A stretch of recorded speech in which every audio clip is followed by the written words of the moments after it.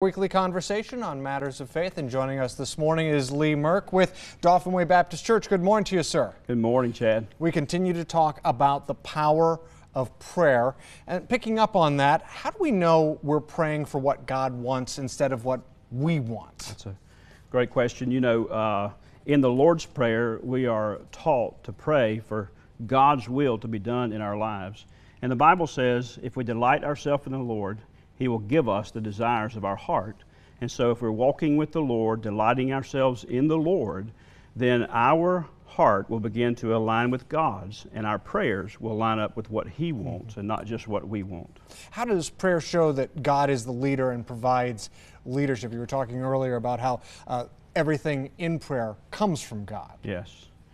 Well, I think just the act of praying itself is a sign of dependence on God. It's a demonstration of our faith in God, going to Him for all of the things that we need in life. How do you think prayer can help us in our lives? I think prayer helps us in a couple of different ways. One is prayer really is all about our relationship with God. Yeah. And so it keeps us connected to God in a spiritual way that we need every day.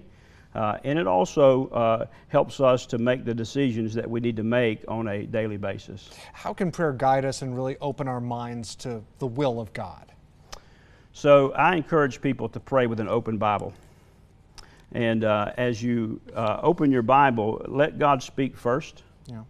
And then you speak back to Him based on what He's said to you. And then you can have an ongoing conversation there, and He continues to lead us in that way.